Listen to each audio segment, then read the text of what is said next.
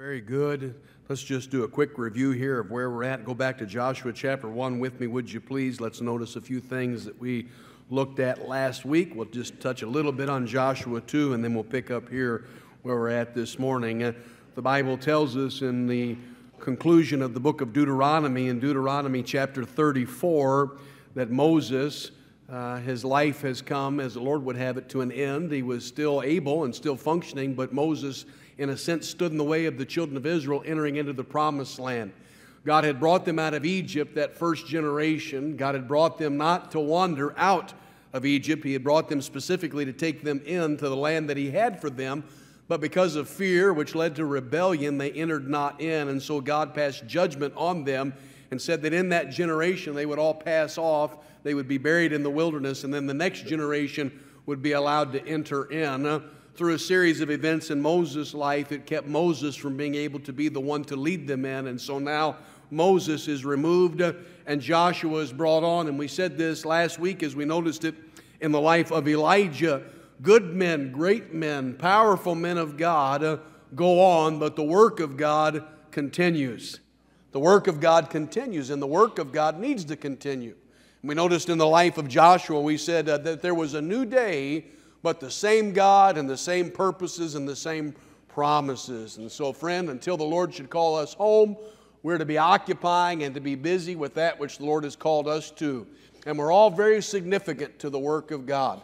There is somebody, there is some group, there are some people that the Lord is going to use you to point to Christ, to teach, to lead in some way, and we should all be looking forward to and being prepared for the work of God to continue in our life.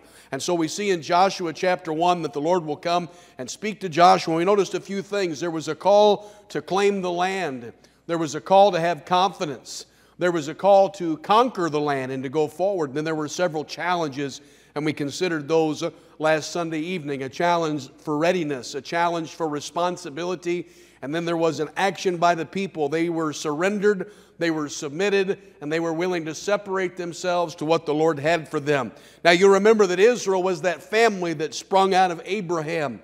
They were a family that entered into Egypt through the situation in Joseph's life where his brethren sold him off. And you'll remember that in a time of famine, his brothers came in, not knowing that Joseph was second in command. And yet, through all of that, what God had accomplished was that Israel would be preserved in Egypt. And there in Egypt they would be for 400 plus years until the time of their bondage and affliction, and their cry became so much that God heard them, and as God had promised, He delivered them, and He sent Moses to them to lead them out. You'll remember that God parted the Red Sea for them.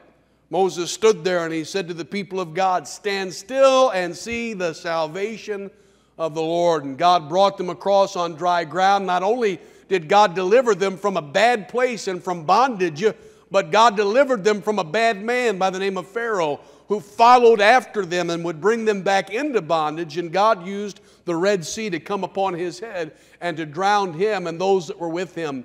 The Red Sea is a tremendous picture of salvation.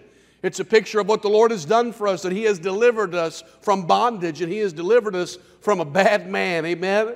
And we have now passed from death unto life. And many people, they have experienced that. That's what the choir sang about a moment ago. I've never gotten over being saved. To be saved is to recognize that I'm a sinner under the condemnation of God. To be saved is to recognize that God gave His Son, Jesus Christ, Emmanuel, God with us. He came into this world. He lived a life we could never live.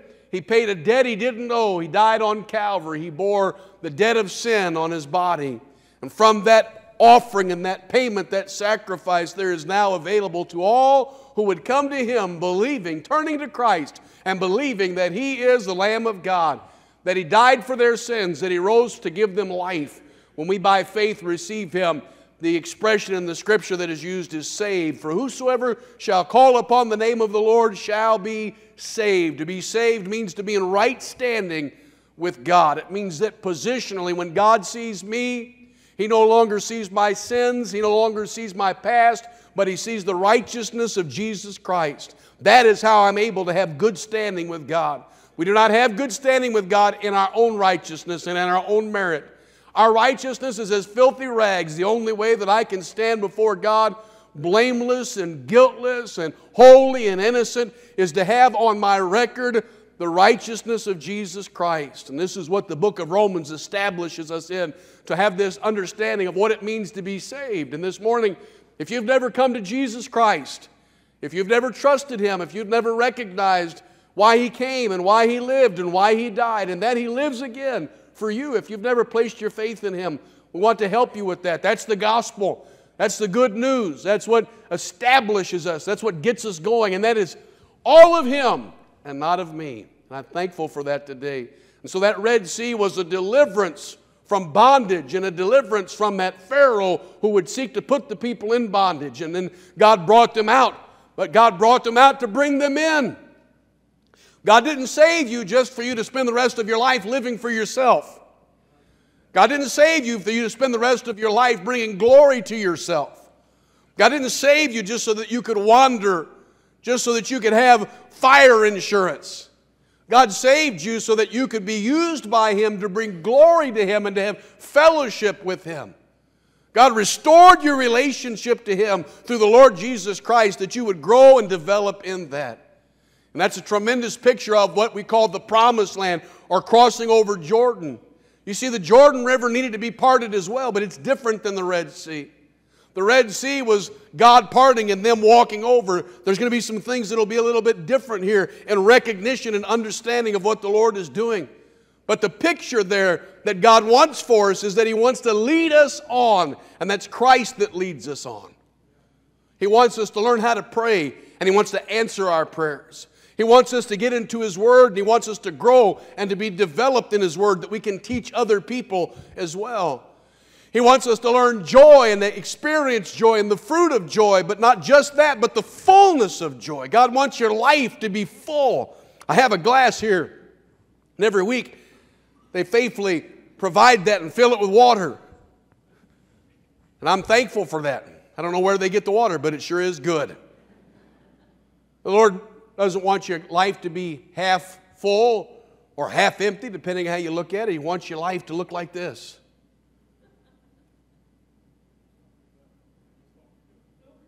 Overflowing. Why? When my life is overflowing, those that are around me get what? They get wet. They're better for it. My cup runneth over with joy. The Lord wants our life to be a life that overflows. You remember the instruction that was given in the gospel about the Holy Ghost being like a river that was flowing out of their bellies. And what is that a picture of? It's a type of the Holy Spirit and the life of the believer being not just a getting by life, but being a life that is bountiful, being a life that is blessed, being a life that is fruitful. And I don't have time to establish it, but success and wet notes and don't make for good sermons. Hold up. There we go. I got my own Jordan River here on the pulpit. That'll work. I hope I can part it. Well, I lost my notes. Let's dismiss. We should do that more often, shouldn't we? Anyhow. It's a type. It's a picture of what the Lord wants to do in your life. The Lord doesn't want your marriage just to get by. The Lord wants you to grow in your marriage. He wants you to experience that overflowing marriage. He wants your opportunity in your relationships with others to be overflowing relationships. I'm not speaking to you of a prosperity that the world speaks of, although I believe that God does cause His people to prosper. But sometimes definition of success and definition of prosperity are different. A lot of that is simply based on your circumstances. If you were starving to death today, if somebody dropped a loaf of bread off, you'd say, thank God for a loaf of bread. And yet there are some folks, your cabinets are so full, I could put bread out in the lobby and you would say, I'm sorry, I don't need it. You see, success and prosperity is relative. But when we speak of success and prosperity in God's economy, we're all in the same shape. And we all have the same needs. The problem is we don't always see that. We don't always understand how broke we really are. We don't always understand how much we need Him. Remember that church that was given those very specific directions in the book of Revelation? It said, boy, I wish that you knew your real temperature. I wish that you knew what you really needed. I wish that you knew how blind you were, that you had asked for salve for your eyes. I wish you knew how naked you are, that you would ask for garments. But we all come before the Lord in need today of developing and having developed in our life an understanding of crossing the Jordan, going further. It's more than just being a churchgoer. It's knowing and experiencing in our life God working. If I asked you today, have you had your prayers answered? Do you pray and do you see God work that way? If I asked you today, are you winning souls? Are you fruitful in the business of getting the gospel and propagating the gospel? If I asked you today, are your relationships with others, are they experiencing in you and from you an overflowing life? Do they see the fruit of the Holy Spirit in your life? This is what we're talking about, and so much more could be said there in regards to that. So Moses now, and this generation has passed off the scene. Joshua has been given instructions by the Lord. He'll send 2 spies into Jericho. Now, I'm not belabor it because it's really not the thrust of the series, but when they get into Jericho, they encounter someone by the name of Rahab, and Rahab is a harlot, and Rahab's home is known for that. Rahab will receive those 2 Hebrew men in as spies, and she will cover for them, and she will protect them. And she will do something. A harlot living in a wicked city has more sense than the people around her. Because she will say, we know of God's testimony in your life. We know how God parted the Red Sea and brought you through. And remember, that was 40 years before. We know what the Lord has been doing with you, and now we know that the Lord is bringing you in. And she said, I want you to know that your God is not just the God in heaven, but He's the God in the earth. She made a profession of God. And God who is merciful, and God who is gracious, in a wicked city that would end up being a city that God would destroy. God in that city spared, perhaps in their eyes, the least likely person. And not only was Rahab spared, but in her testimony, her family was spared also. And of course, you know the end of the story.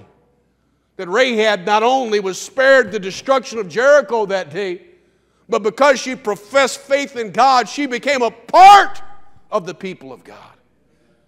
And she became, according to the genealogy of the Lord Jesus Christ, a part.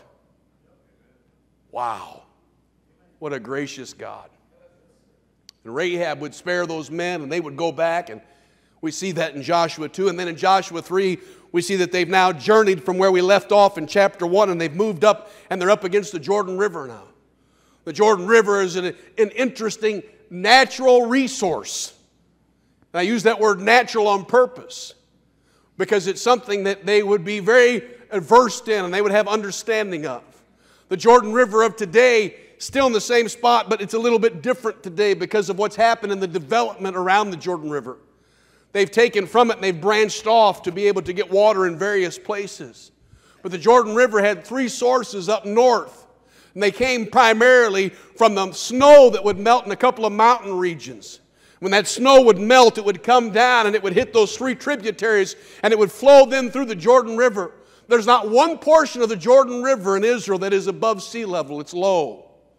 And so that water would flow in, that snow that would melt, and at times the Jordan River would become very wide and it would become very deep. And as rivers do when they flood, it would become raging. It flows from the north to the south, and it will flow through the Sea of Galilee, and then it will come out of the Sea of Galilee and continue on 150 miles long it is, and all the curving and everything that takes place with it until it empties into the Dead Sea.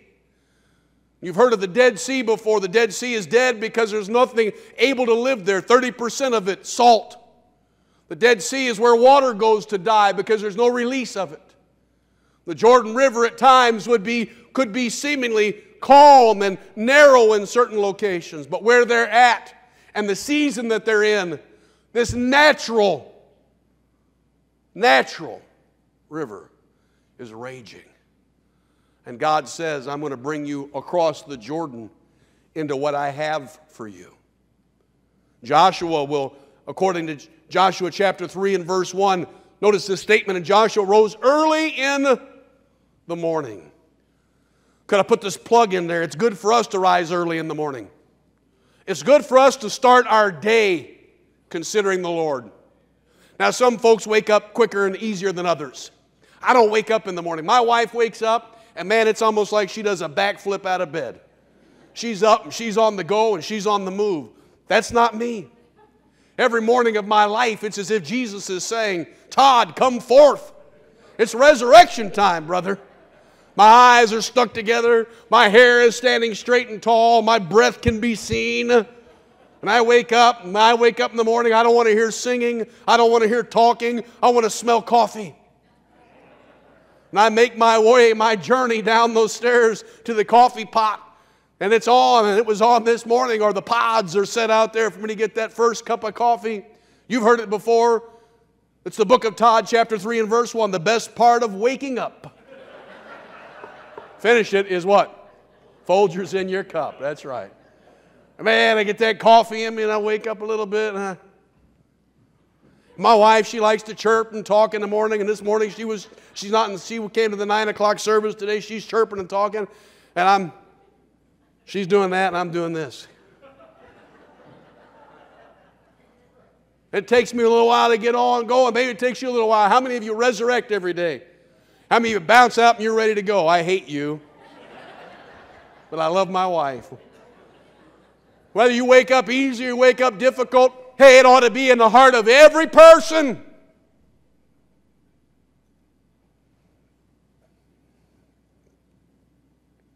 Say, thank you, Lord, for another day.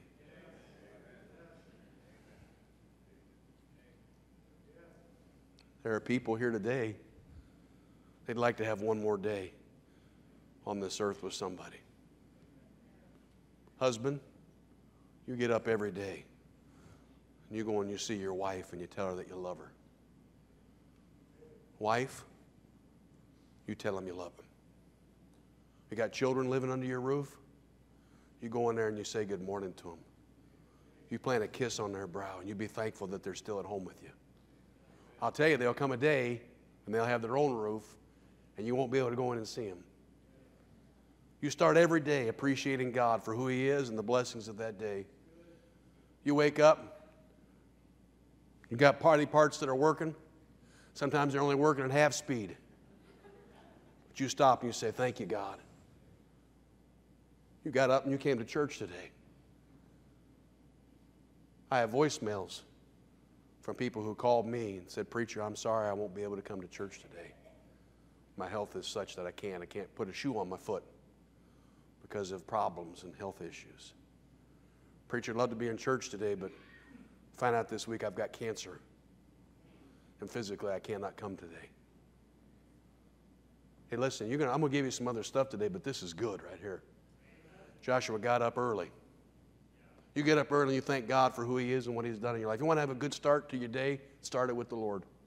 Maybe you don't have time to sit down and read 5 chapters of the Bible, but boy, you just start thinking about Him and how good He is, and maybe while you're going through the process of getting ready, you stop. Hey, young person, listen to your preacher now. You thank God that your daddy and your mommy are there. There are other people who don't have a daddy and mommy there. You thank God for that grandparent or whoever it is that God's brought into your life. You be thankful for them every day. Be thankful for that health. Be thankful for the opportunities that you have. I stood at a basketball game the other day, and as they should do, they played the national anthem, and we paused for a moment. And I can't help it, man. Every time that happens, I can't help but think, this is basketball. And in the grand scheme of things, really not that important. It's enjoyable, glad to get to do it, appreciate the character building. It's a game. There'll come a day we won't be able to do it anymore. Kids will grow up, they won't go. But we have these opportunities because of our God and because of the freedoms that we have to be able to come into a gymnasium, to have such luxury in our life, to have facilities like this that we have to be able to play games and to be able to have that little bit of a moment there of enjoyment and fun. Boy, be thankful. Be thankful for those in your life. Be thankful for the Lord. You want to have a good week? Start your week out in the Lord's house. You know, Sunday's the first day of the week. A lot of times it gets tacked on to the end, you know, because Monday's not the first day of the week. This is the first day. It's the Lord's Day. We start the week out in here. That's why we ought to be here. There's nothing more important going on the Lord's Day than the Lord's work. There's no ball game. There's no television show. There's no activity. There's nothing more important than being in the Lord's house on the Lord's Day. You want to get a good start? You start it in the Lord's house. You start it the Lord's way. Well, you want to have a good start in life, young person? Get up early and seek the Lord. Seek the Lord early in life. Oh, be careful you don't lean to your own understanding. Let the Lord help you, because there's so many voices that attract us and at times distract us to purposes. But seek the Lord early. Joshua got up early. The Lord's doing something. He commands the officers. Here's the next thing that Joshua needed in order to help God's people. And boy, what a tremendous picture this is.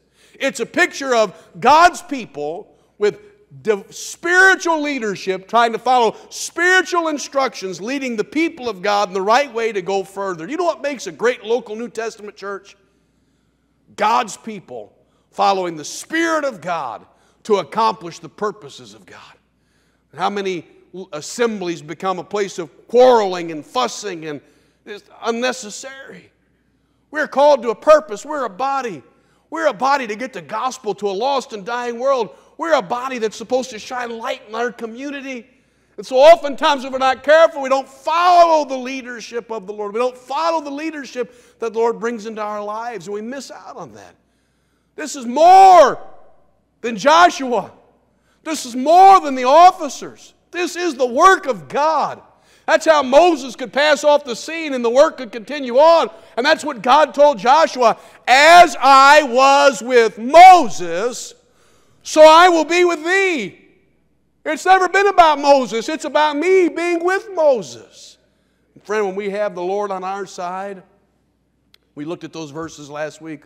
Who can oppose us? And so the officers very quickly will go through and they'll tell all the people, listen, it's time to move forward. We're going to go towards the Jordan. And when we get towards the Jordan, you're going to see God work. And man, when God works, it's going to be something to see. And you be ready for that. And Joshua will tell the people to sanctify themselves. Now, I want you to hear, and hopefully you'll be able to follow me, and I hope that you'll learn something here with me today. But I want you to notice the structure that they were given. Look at verse 3. These are the officers who went through the host. Now, the host, Israel is 12 tribes, right? It's one big family now that's become a nation. Years have passed, 400 years in Egypt, and now 40 years in the wilderness wandering. Some people project Israel to be as many as 2.5 to 3 million people. Think about that for a moment.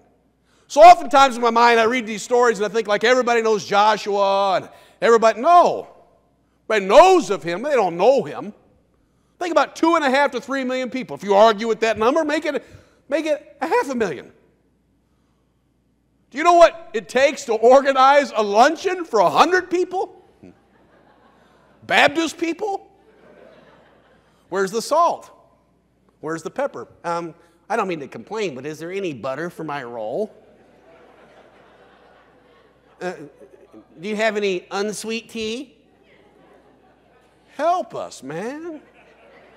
Now, don't be going in there griping now in a little bit because the preacher's done talked about it, right?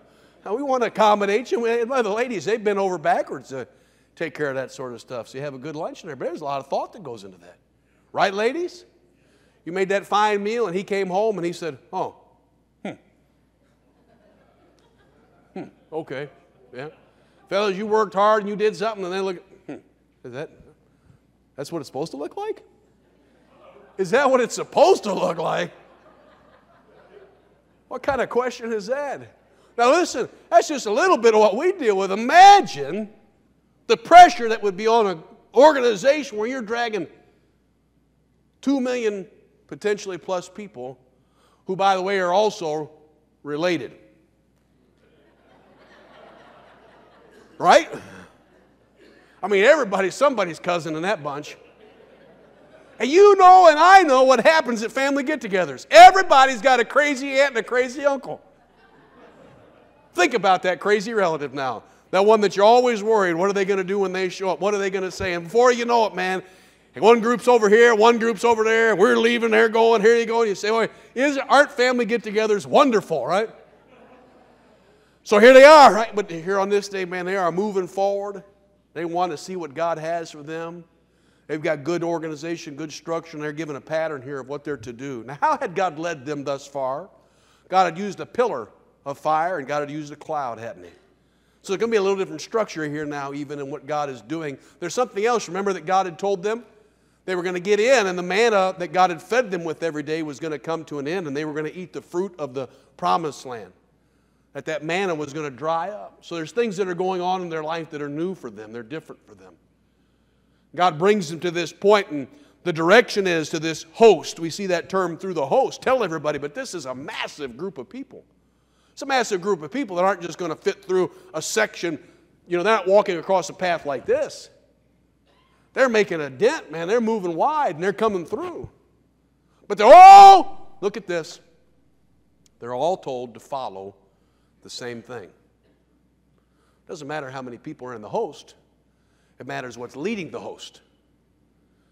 They're all told that when they see the ark, they're to stay a great distance off. But when the ark moves out in front of them, that's what they're to look to, and that's what they're to follow. Now, I want to point out two things here to you very quickly. Look at verse 3. And they commanded the people, saying, when ye see the ark of the covenant of the Lord your God. Boy, we've got to pause for a moment and talk about the ark of the covenant of the Lord your God, right? God, after He delivered them out of Egypt with Moses, He established with them a means through which God would come and dwell with them. God came and dwelt with Israel. He dwelt in something that was called the tabernacle. The tabernacle, according to the book of Hebrews, is a picture of things that are in heaven. This tabernacle was a structure. It had an outer courtyard that was surrounded by a fence, if you will, made from material covering different boards and things that would protect it 15 feet high. The dimensions were specific. Everything about it was specific. If you'd walked into this fenced-in area, you would have first come to a great big altar, a bloody altar where sacrifices were offered. If you'd moved past that, you would have come to a laver, a wash basin. The Bible never gives us the dimensions. It speaks of the materials. Some of the materials were looking glasses, things that were given to the people when they left Egypt. I suspect that if you had looked in the laver, this is my thoughts, when you looked into the laver, you would see your reflection. People were commanded to wash themselves from the defilement of the world. Then if you'd walked through that courtyard, you would have seen that altar, that laver, and then you would come to a building. That building was the actual tabernacle. Inside of that tabernacle, there were two rooms. The first room that you would enter into is called the holy place. In the holy place, there was a candlestick. In the holy place, there was a table of showbread. In the holy place, there was an altar of incense. Incense making a sweet fragrance to the Lord. The bread showing who the Lord is, that He's the bread, He's the supplier, He is the source. The candle, the Holy Spirit, the light and the enlightenment. On the other side, there was another room divided off, a very special place called the Holy of Holies. In the Holy of Holies rested the Ark of the Covenant. The Ark of the Covenant was a box made out of wood covered with gold. The Ark of the Covenant was to be carried. The Ark of the Covenant was special because of what was inside of it. The law was placed inside of it. Later on in the Bible, in the book of Hebrews, we find out that not only was the law there, but there was also manna, and there was also Aaron's rod that budded, placed inside the Ark of the Covenant. On top of this box, to somewhat like the size of that Lord's Supper table down there, pretty close to that. On the top of that was something called the mercy seat. The mercy seat was made out of gold. The mercy seat was shaped in such a way that there were two angels, cherubims, mighty angels, the host of heaven. They were looking like this with their wings pointed out, and their wings were touching, and they were looking down on the mercy seat. On the mercy seat, on Yom Kippur, or the Day of Atonement, the high priest, only one person allowed to go in, would go in, and he would sprinkle blood on that. That blood on the mercy seat. Mercy covered something. It covered the law. The picture there is that from God's perspective, God looked upon His people in mercy because of the blood applied because they did not follow the law. The law, a violation of God's commands. When the Lord Jesus died, and His blood then was taken and placed on the mercy seat in heaven. And when that mercy seat in heaven received that blood, God looked upon that, the blood of the Lamb of God, Jesus, and something happened at the temple. The tabernacle was the movable structure. The temple is what Solomon built. The temple had a holy of holies as well. And when the Lord died on Calvary, the Bible says that the veil, the curtain that surrounded the Ark of the Covenant in the temple was torn from top to bottom so that all people could approach and could come in. Because now the presence of God was available to all people because of the bloodshed of Jesus Christ. You see, there's a distinct difference in what these people are being told to do. They're being told to stay back if we figure out cubits, they're being told to stay back 1,000 yards. They're being told to stay way back and watch the ark go forward. They're told to be in awe of God, as we should be in awe of God.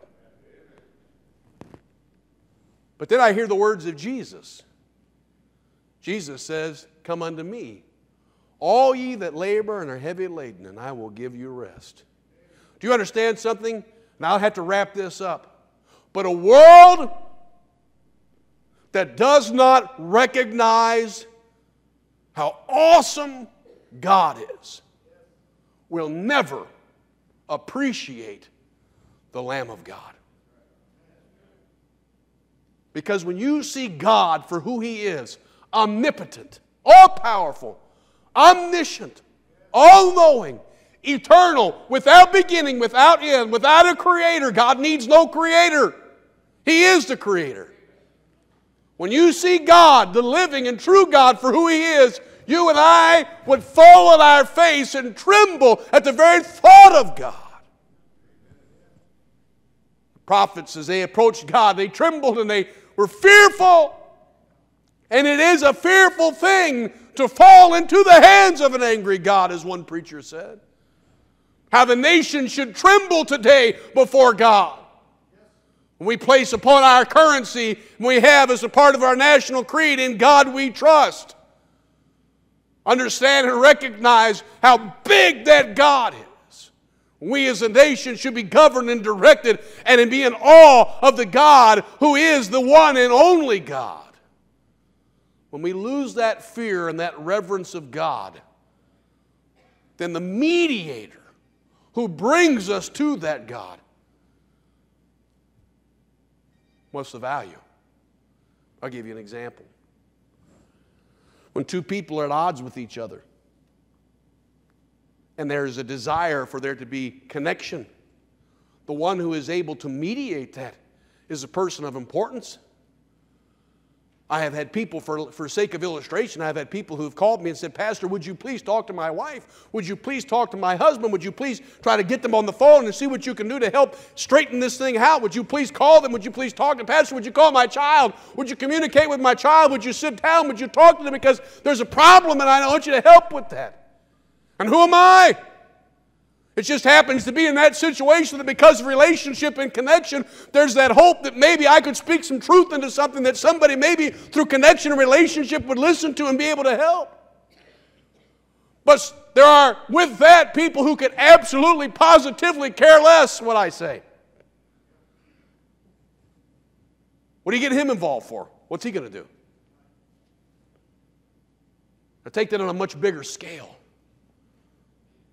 God, high and lifted up, who sits on His throne. The earth is His footstool. The universe is the span of His arm, who holds the waters of the world in the hollows of His hand. Listen, bud, don't mess with that God. You better know that God, when He says He has eternal judgment planned and there is a lake of fire and a place of judgment and suffering, when He says He'll turn the nations into hell, you ought to quake and we ought to be still. Oh man, how the people in Washington, D.C. ought to fall on their face tomorrow before they start anything out and say, "Oh God of heaven, we've sinned against Thee." How the people of God ought to recognize that. You see, the bigger the God, the more you recognize who He is, the sweeter the Savior. Amazing grace, how sweet the sound that saved a wretch like me. It's not so amazing when God is brought down here. We have cheapened God. Began with Cain when he left the presence of the Lord and he began to worship creation more than the Creator. It has swept our culture through the textbook that teaches that there is no God and that people evolved. That tears down the very foundations and the fabric of who we are, a people who believe in the living, true God. He said, when that ark comes, you get way, way back. I'll give you two things in passing and then we'll move forward. It doesn't matter one way or the other if you agree with me on this, but I think I'm probably right. It seems to me that there's a difference here in how the ark is being carried. It's being carried the same way, but by whom it's being carried. There was a group of the Levites. The Levites were the tribe who were given the work of God. Now listen, every priest was a Levite, but not every Levite was a priest. A priest was the one who had that specific responsibility to do specific things, offer sacrifices, and be involved in that. Others of the tribes of Levites, and I'll not give you all the names, but they're there, their responsibility was to pack things up. Their responsibility was to move things along. And so as a people, Israel, if it was time for them to pick up the tabernacle, there were those who had set responsibilities God had given to them. You go, you pack things up. There was one group, they folded up all the material, and they carried it. They had carts. Two of the groups of people had carts. They could move everything on carts, but certain things that of special value had to be carried. The ark was one of those things that couldn't be put in an ark, or a cart rather. It had to be carried. You remember later on in the life of David where they began to carry the ark in a cart and it began to stumble. The oxen began to stumble and the ark began to fall out, and so people reached out and they touched it and they were judged because they hadn't followed God's protocol. The lesson there is this: God has a specific way that He wants things done. Do it His way. Do it His way. He's merciful and gracious even at times when we don't. But friend, when God gives you enlightenment and you know what His expectations are, when you see His directives, follow them. In this instance, it seems like, as is the case later in Joshua and then in the book of Kings with Solomon, it seems like specifically the Lord is trying to tell us that the Levites or the priests carried the ark. Generally speaking, when the ark was being carried and moved from place to place, it would have been covered up. I think, and again, I'll not argue the point with you, but I think perhaps the ark at this point was uncovered. And the people who were carrying it were the priests. Because God wanted those there to know, at the very least, that what was happening there was not of man. It was all of God. And yet, God said, when you see the ark, you stay a great distance away. And when you see it move, that's how you follow. All of you. Everybody following the same thing. The ark spoke of what? It spoke of the mercy seat. It spoke of the presence of God. Why was God able to live with His people? Because of the mercy seat, because of the blood applied. Why do you have the presence of God in your life? Because of the blood of Jesus Christ. Why does Hebrews tell us to come boldly to the throne of grace? I'm not 10 football fields away. I'm right up on the Lord, and I'm told to come to Him because of the mercy seat, because Christ is that blood applied. And they're off at a distance, and God said, when you see the ark move and you see the presence of God move, you all follow. And they did. And the Lord said, I'm going to do something. When those priests step into the water, I'm going to cause the Jordan. Remember now, natural. The natural man looks at that and says, how in the world are they going to get across the Jordan? Are they going to build a bridge? Are they going to build rafts? If I'm on the other side of Jordan and I'm looking at the Jordan River, I'm thinking to myself, naturally speaking, this is like the least likely time for anybody to cross here. Naturally, this is the time of year where the water's raging, the water's deep, and the water is wide. Surely it'll be a while before they get across. But God picks a very opportune moment to show something. What does He show? That He can defy. He can defy what you and I think restricts Him or keeps Him bound up. And you're looking today at a new year. It'll be here before you know it. And you're looking at your life, you're looking back at your life in Christ, and you're looking forward to what the Lord is doing in your life, and you're saying, man, preacher, I believe as that cup illustration was given, there's more. I want to get back to that. I've experienced that fullness. I've experienced that overflowing in my life, but I just don't know how. There's a hurt. There's a problem.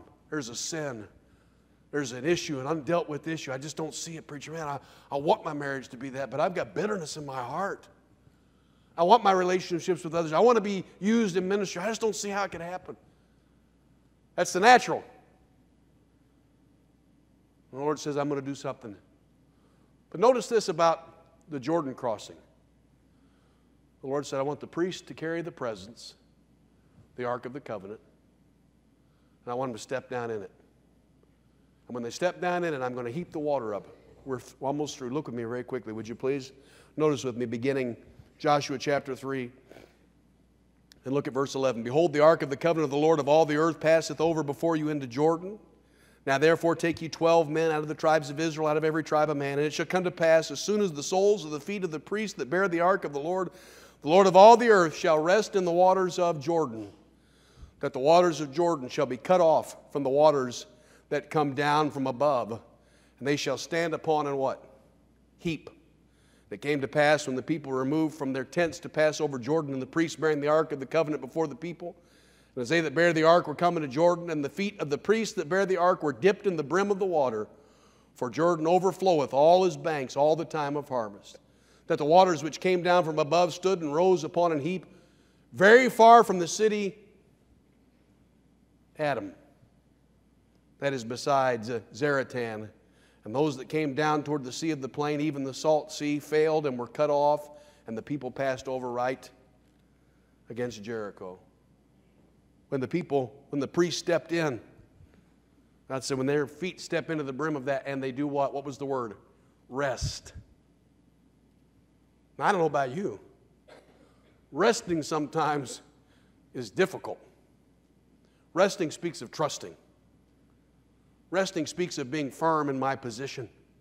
So when those priests step in and they rest there in the brim, I'm going to do something. I'm going to cause that water. And he takes it back. And God gives you a description here of what he did, where the water started. He put up in a heap. I don't know everything about that. When we get to heaven and we have replays, this may be one of those that I'd like to see.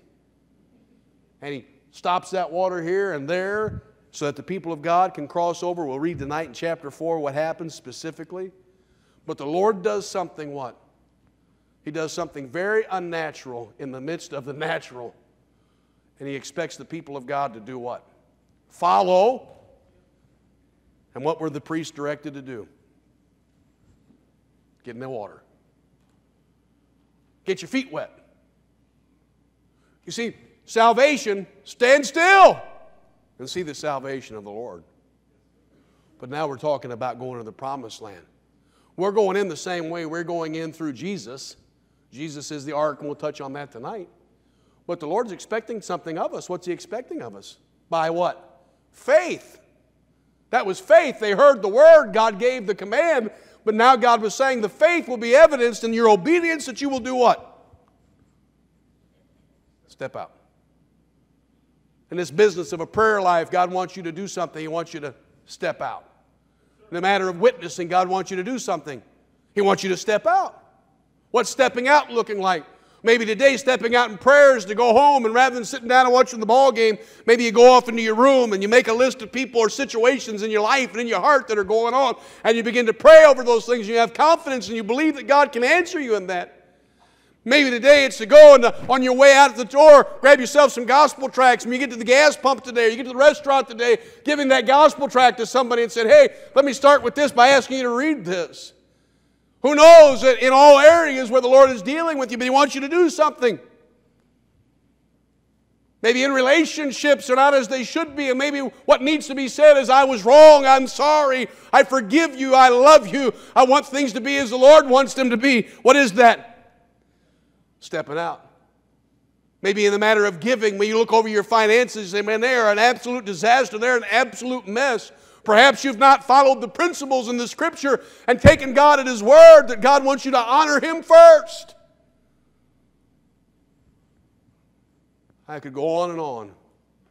But here's my conclusion for this morning. Get your feet wet. Get your feet wet. Follow the Lord, follow his word, follow his commands, follow his presence, and step out and get your feet wet. When they did, what happened?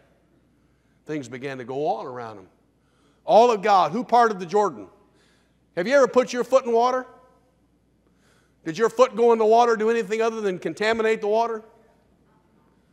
Who was it that parted the Jordan? It was God that parted the Jordan.